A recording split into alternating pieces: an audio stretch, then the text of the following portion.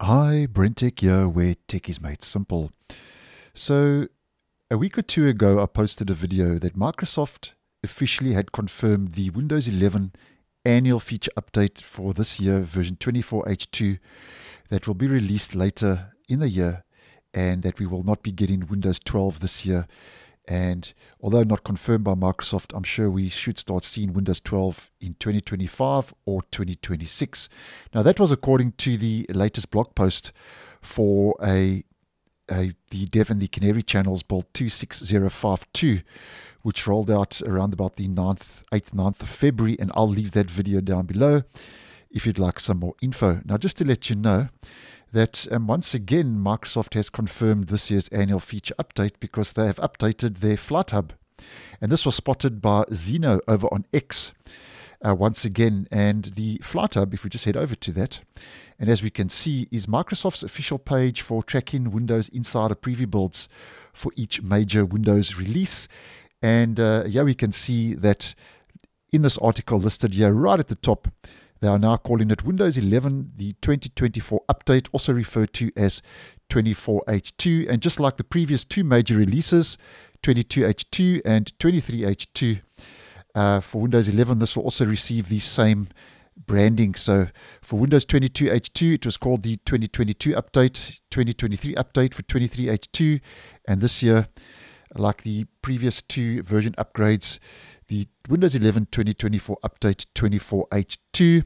And the big difference between a moment update and a version update or an annual feature update is that the moment update only updates the build, whereas you can see the single annual feature update updates the actual version from 22H2 to 23H2 to 24H2. So that's basically the difference. And of course, we get features rolling out as well. Now, the Windows 11 2024 update, as I've posted previously, is expected to roll out, I would say, starting in September, moving into October and November of this year, 2024. And as Microsoft said, that the OS Windows 11 would only get one major feature update every year, as opposed to two, like it was previously over on Windows 10. And I've posted on that quite in depth. And we are also expecting 23H2 of Windows 11, which is the current stable release, to get its fifth wave of new features, Moment 5, which we could expect to see start rolling out as early as next week, the 27th, which will be Tuesday.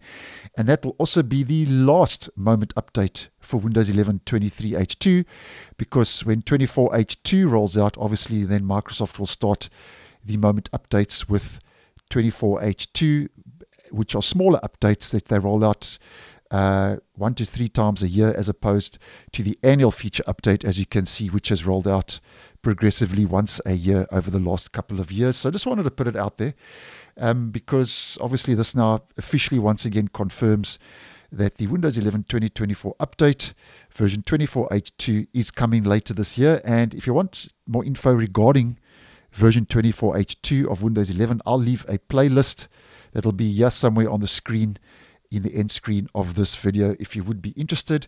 And regarding Windows 12, as mentioned, I don't think we're going to see Windows 12 this year. There's nothing in Microsoft documentation that even refers to a Windows 12 for this year. But as mentioned, I'm sure Windows 12 will make its way into it being in 2025, moving into 2026. So thanks for watching, and I'll see you in the next one.